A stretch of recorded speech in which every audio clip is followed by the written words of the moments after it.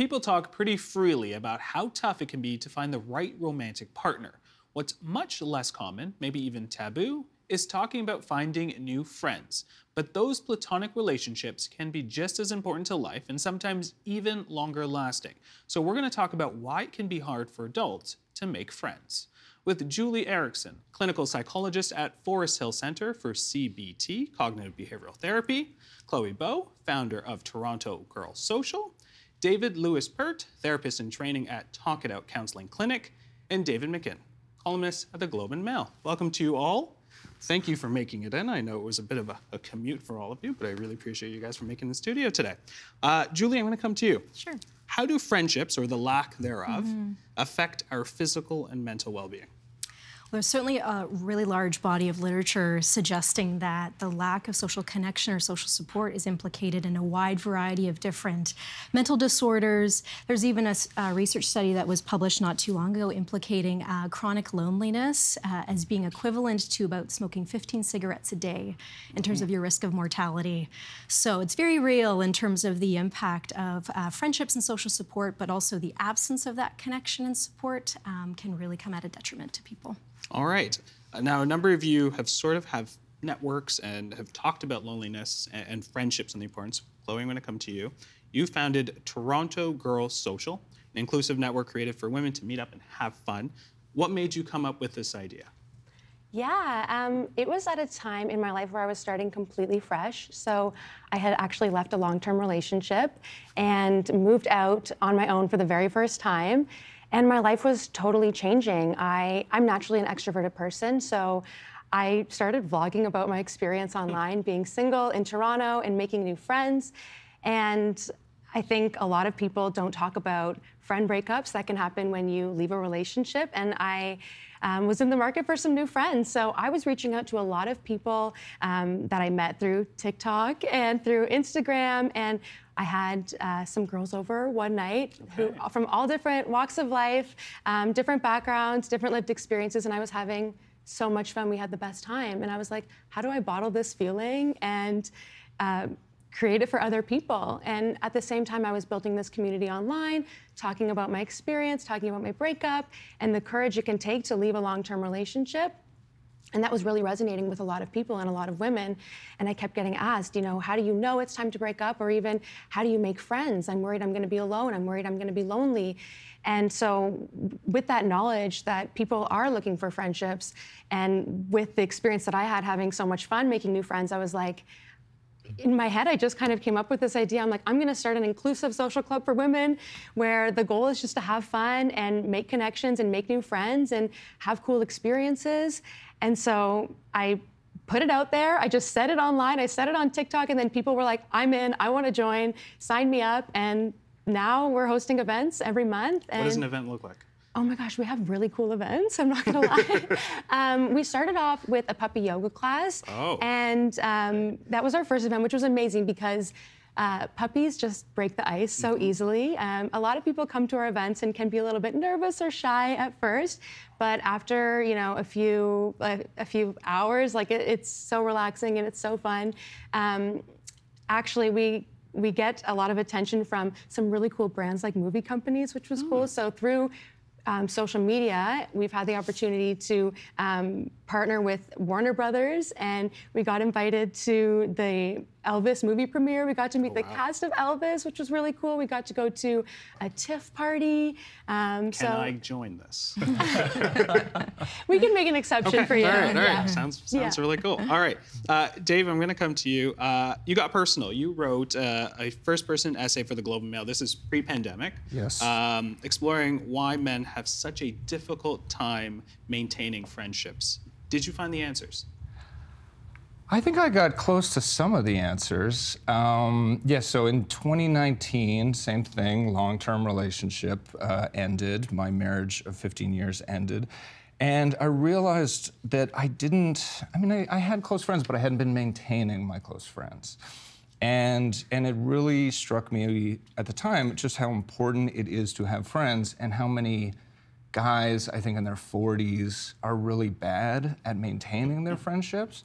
And so, I talked to experts like you and clinical psychologists and researchers, And, you know, there's a lot of different answers, but what seems to be the common core of it is that guys have a really difficult time being vulnerable with one another, right? I think it's difficult for a lot of guys to see someone they maybe connect with or want to hang out with to say, like, hey, do you want to hang out with me? There's a certain codes of masculinity, I think, that really prevent guys from making that step. And it's a real shame because, as we all know, friendship has huge amount of benefits for our well-being, for our physical health, for our mental health. And so that was basically the gist of it. Is the conclusion was, you know, maybe just try to be a little bit more open with approaching people. We'll definitely touch on, we'll come back to the masculinity part because that I think is a big conversation as well. David, you've been working with the Black Daddies Club and a recent initiative called Sunday Dinner. Tell us about those two. Yeah, Sunday Dinners is an initiative that was started through Black Daddies Club, founded by Brandon Hay. It's an opportunity to bring Black men of all types together over a meal and a conversation.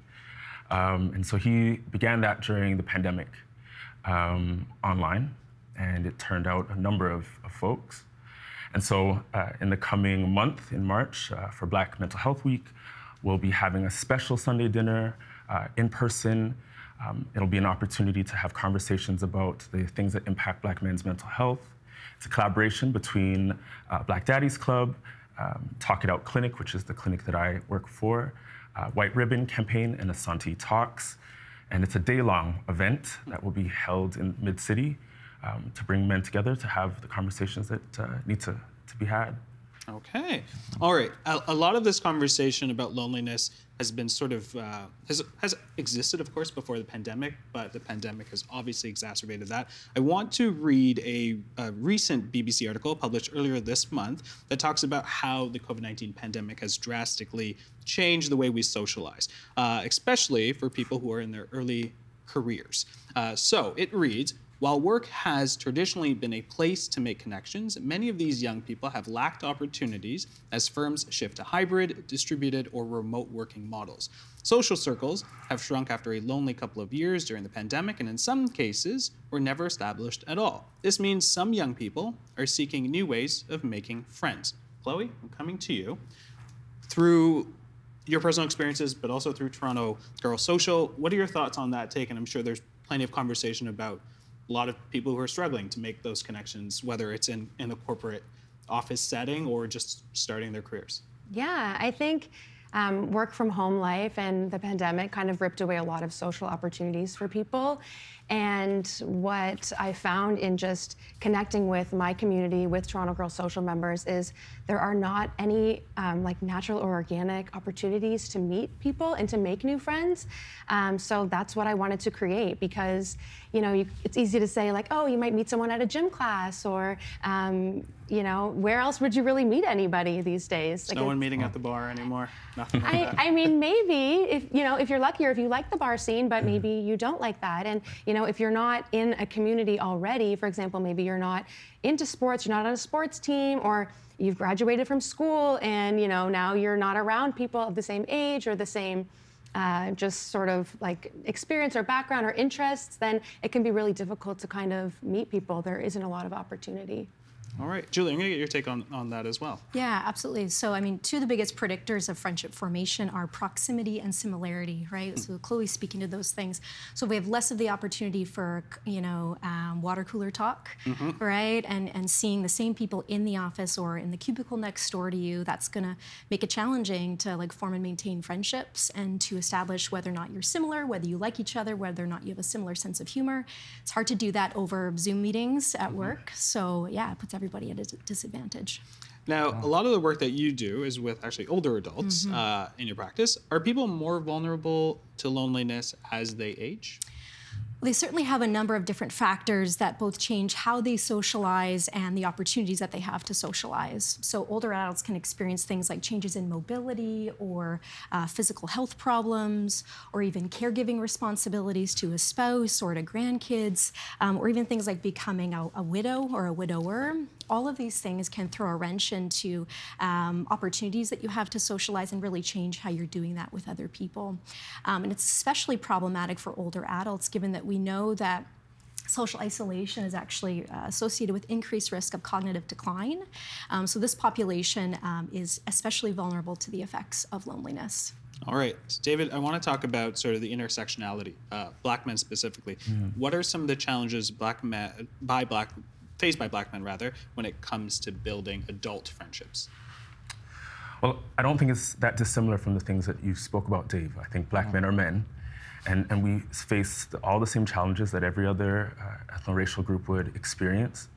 I think in some instances there is the compounding of things. So not only dealing with the isolation as it relates to being vulnerable with other men and expressing your needs, but expectations that people put on you from outside, and that can be within the group or external to the group, I think take a toll on a lot of Black men. I think also we're in a period where there's a lot of shifting dynamics around roles and the roles for men in society. And that's landing on the shoulders of a lot of men, but more importantly, it's landing on the shoulders of a lot of racialized men who are dealing with that in addition to some other things like race, racism, and economic challenges, and all these other sort of pieces and components. All right.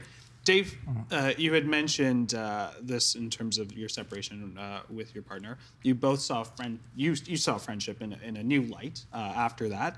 Do we tend to prioritize romantic relationships over platonic ones? And what does that look like? I think when you're married and you have kids, you don't really have a huge amount of free time, right? I think this is one of the big components of making friends is how much time you have to spend with them. And when you're married with kids, you just don't have as much time as you might have otherwise. And on top of that, I think a lot of men make their wives their best friend, right? So they go to their wives with their emotional problems or their joys or their successes, but they primarily see their wife as their best friend. And I think the problem with that is, one, I'm not sure if it's fair to women to make them shoulder all that emotional work. I'm sure they're happy about it most of the time. But then when it comes a time where you need your friends, you know, if you are separated or maybe you're just fighting with your wife or your wife says, go out, I'm sick of you, go see someone else, that's when you may realize you haven't put the time in with your friends and the consequences of that.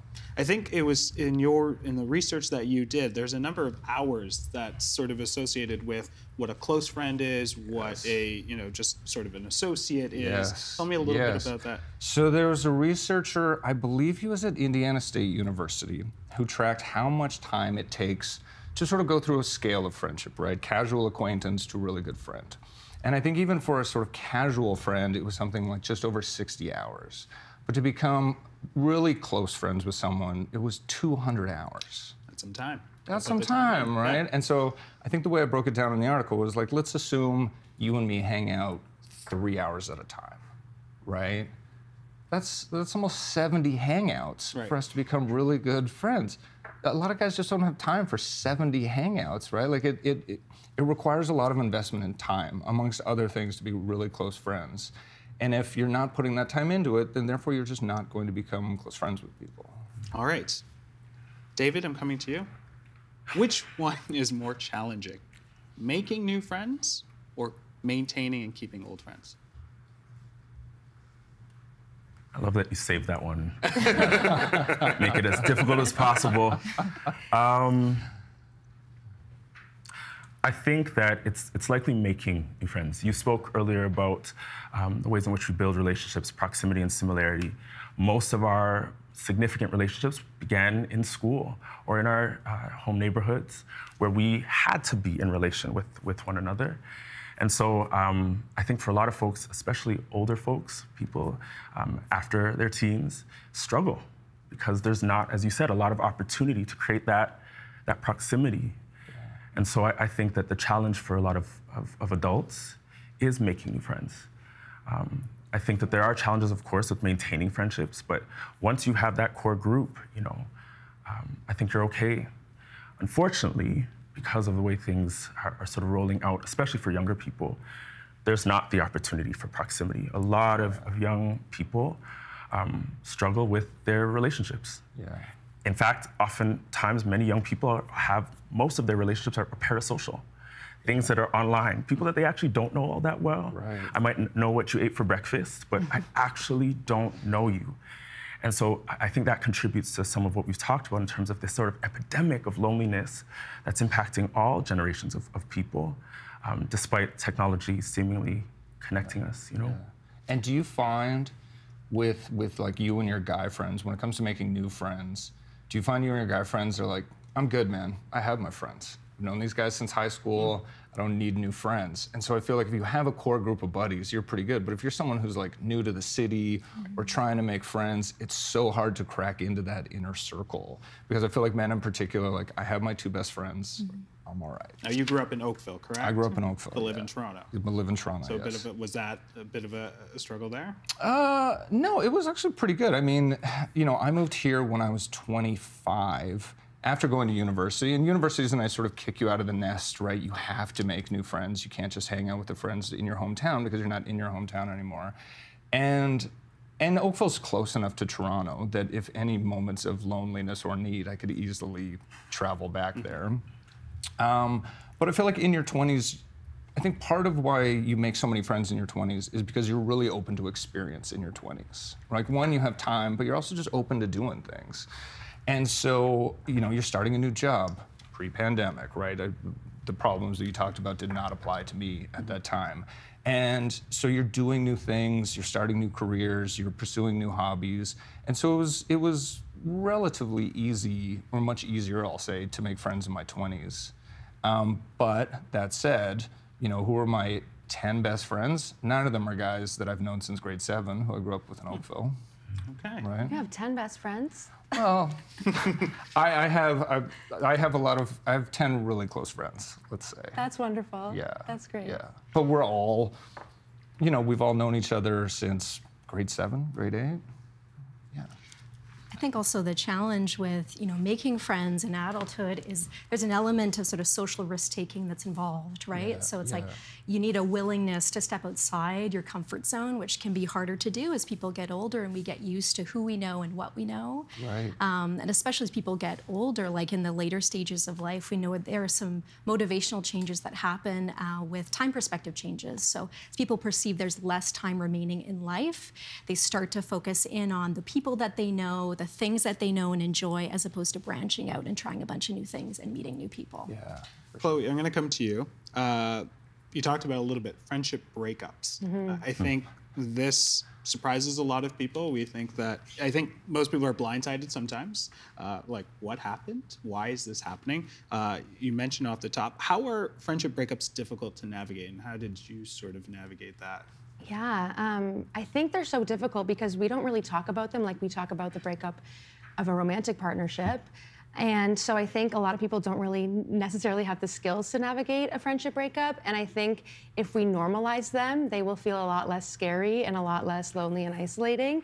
But there's research to show that our friendship cycles can go in 7-year periods. And as we grow and get older and change and our perspective increases or enhances, we may just grow apart from people. And so they're tough. I think they're tough to navigate because they don't often have like a set ending. Like a breakup might be final with your partner. You know, it's like, we're breaking up, we're done, this is over. And a lot of times friendships sort of just fizzle out. So I think to navigate a friendship breakup, you really have to be strong on your communication skills and sort of be able to have open, honest conversations with your friends. And I think kind of not be afraid of that ending. But I think friendships can be scarce. And I mean, like, I think a lot of people are lucky if they have one good friend, 1 or 2 good friends. So it can be, yeah, it's a really scary experience. Some have 10, Yes. apparently. So, Julie, I want to come to you. We talked about sort of the end of some friendships. Let's talk prevention. What can be done to sort of prevent friendship breakups? Some run their course and that's it, but there's some work that needs to be done as well that can keep that going. Yeah, absolutely. So things like open conversations about expectations, right, and letting other people know what they can realistically expect from you, I think is a really important conversation to have, especially if you're anticipating changes in a friendship dynamic, right, like a move or someone becoming a parent, right, or a change in job. Letting friends know, right, like how these changes are impacting you, and if that means, right, they can rely on you for different things now. I think that's a really important conversation to have. I think the other piece is just in line with communication. I mean, it doesn't take much sometimes to let someone else know that you're thinking of them and that you care about them, right? So don't underestimate the value of small social gestures, whether it's a text or an email or a quick phone call, just to say, I'm thinking about you, I care about you, right? That's a way to put some deposits in that friendship bank account, right? So that there are difficulties ahead, right? Then, you know, you've got more than enough in your bank account. All right, Dave, so you wrote about one important factor for heterosexual men to maintain friendships, which is the code of masculinity. Being vulnerable is admitting to another person that you need something from them. Their sympathy, their understanding, their forgiveness, their care, their advice, whatever it might be. And that's particularly difficult for men since it goes against everything instilled in us about the importance of self-sufficiency, stoicism, and never admitting weakness. Do you see this in yourself and the men around you? To certain degrees, of course. Yeah, I think you know, your point about, you know, this certainly applying to heterosexual men is true, in that all of us from a very young age are socialized to believe these certain ideas about what it is to be a guy, right? You should be stoic, you should be self-reliant, do not admit weakness. And I think me and my friends, and a lot of men, are good at counteracting that or rejecting it in certain ways, but it still applies to some degree to many, if not most of us, right? I don't think it's really either or kind of question. It's just sort of how much are you willing to be open? And I think when you begin to do it, it gets a lot easier. And the funny thing that I experienced with my guy friends is that when I began to do it just a little bit, and they do it just a little bit too, right? It's not, when we talk about men being vulnerable, it's not some huge show of emotion, right? It doesn't have to be. It could just say, you know, I'm really struggling in my relationship right now. Can you give me some advice? Or I'm having a hard time at work. Those are the kinds of things that can open up these conversations to really unlock the benefits of friendship. So it's not a huge step to take, but it is something a lot of guys can feel uncomfortable about, which is typically why I think when men do that kind of thing, they pick their one best friend alone in a room, and they do it. They don't sit down with 5 or 6 buddies and say, get ready for this. All right, David, I'm going to get your take on that as well. Yeah. So, I think vulnerability matters. I think, as you said, finding at least that one person. But I would push against even the idea that I think men, if I can locate it there, I think we're doing our best. Yeah. And actually, I think we do quite well, given everything. And sometimes the way that we have these conversations, we sort of center around the deficiencies of men in our communication skills, our emotional literacy, and all these sorts of things, oftentimes measuring us against our female counterparts. Instead of looking at the ways in which men create space for vulnerability and relationship building, despite not necessarily having the adeptness at speaking about and articulating emotions in the way that many women have come to do. For example, I recently was with a friend, and similar to your story, you know, he invited me over for a meal. And as he was barbecuing chicken, did we begin to have a conversation about his issues with his girlfriend and feelings of isolation and issues around career. And so there are ways that I think men and a lot of people are attempting to adapt to and resist against loneliness and create relationships and repair where needed to. And I think men do a really good job of that. I think one thing that we do well is centering around activities. You know, a lot of communication for men is nonverbal and paraverbal. And so it's through the pickup games and the basketball and the barbecues or whatever. I know those are all very stereotypical men things. We're actually building those bonds. And as you spoke about, we're getting in those hours that create that relation, you know, best friends. Yeah. And I think I think in a weird way, one of the silver linings of the pandemic is that it made this a lot easier for guys. In that, prior to the pandemic, to admit to certain weaknesses, let's say, might have been a little bit more difficult for men.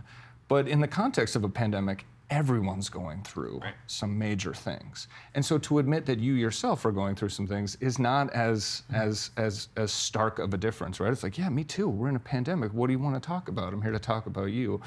And so that has always been kind of one of the interesting things I've found in the last few years, is that the guys in my life, maybe it's because of, more long-lasting cultural changes, but I think it's certainly some kind of effect of the pandemic, is that they're a lot more open to talking about what's going on in their lives. David, I do want to return to something that you did say when you were giving sort of a list of examples of things that people can do. Potentially, there can be barriers to accessing some of that stuff. And I am curious, how do social and economic circumstances affect the way people socialize and interact with each other? Yeah, so I began by talking about the fact that men build relationship in proximity, but through activity. If there are financial and economic barriers in a city, and in many cities, which is changing, gentrifying, locking people out of communal space, there's an absence, and I think some of what you do in the online space is trying to respond to that, but there's an absence of communal gathering spaces where we would come together, where there's a sort of organizing principle or a way of which we could all be together. We're all in one accord. We're all sort of divided up into these little tribal groups right now, and that just adds to that feeling of separation. If one is already experiencing financial hardship or not only finances, but even the way in which the city is laid out, there are parts of the city that exist in a bit of a silo and don't have the opportunities to go to a particular basketball court or go to the cottage with your friends. That it changes.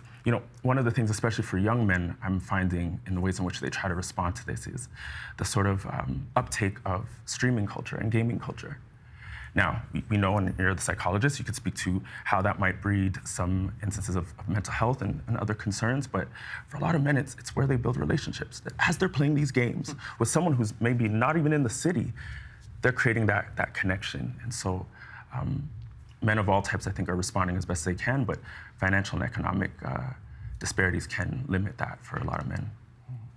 I'm going to get you to respond to that as well. Yeah, certainly I think when anybody's experiencing feelings of insecurity or scarcity, especially economically, right, I think friendships can get bumped down the priority list quite a bit, right? In terms of our hierarchy of needs, it's probably more important in our minds to take care of sort of our economic security and stability. I think to your point around video games, I mean, I'm a firm believer in taking any social opportunities that you might have and capitalizing on them, right? So video games and online communities provide a space for people to connect with one another, even if it's at a distance. Right. That's certainly better than nothing at all. Right. All right, Chloe, how do quality friendships contribute to setting healthy relationship standards and boundaries? I mean, when you have quality friendships, you can learn from your friends and see you gain perspective from your relationships and your friendships. And I always say, I think it's so important, and I speak from a women's perspective, for us to really diversify our friend groups, meet people from all different walks of life, all different backgrounds, many different life experiences, because when you have friends that have experienced things that maybe you're going through, you become empowered and you learn from them. You gain knowledge, you gain the skills just based off of seeing your friends kind of navigate the same stuff that you have done. Like, for example, I actually made a friend online through work who I saw one day post about her breakup online, and she quit her job and she broke up with her partner and she sold her house. And I remember looking at that Instagram post like it was a car crash. Like, I couldn't stop looking at it. And I remember messaging her saying, like, one day I can't wait to tell you how you inspired me to do what you did. And I think just having her as a friend, knowing that she was capable of doing something that I was so afraid of doing that I didn't think was ever possible for me, it was really empowering. And so I always try to give that message back to other women in my community. The more people you know, the stronger your network is, the more empowered you are to kind of learn different ways of going about life, different ways of knowing what's possible for yourself. All right, we have a couple minutes left, and I have one question for all of you. I'm going to start with David. I'm always starting with you, putting you on the spot there. I see. What's one piece of friendship advice you would give to our viewers? Space for grace. You know, I think we're in a moment right now which is quick to cut and to sever. And grace is sort of the invitation to leave room for people, you know. And in leaving room for others, we're also leaving room for ourselves. And one of the things you spoke about was, you know, how our relationships help define how we are, even with ourselves. And so by giving the people in our lives that space, we are inviting them to give us that space back. Julie? I would say don't underestimate the power of small social gestures and bids for connection with other people. People can't see your social intentions, they can only see your behavior, right? So we need to keep that in mind and always make sure we're keeping the lines of communication open and making it clear to other people we're open to connection. All right, Chloe. I would say be open to friendships and connections with people that you may never have considered before, because I think they can just teach you so much and you can really support each other in different ways you never thought was possible. All right, and Dave, I come to you. Also, you are a father, and so with that perspective as well, I'm curious, you know, what's some advice there for all the fathers out there? I'd say call your friends and tell them you love them.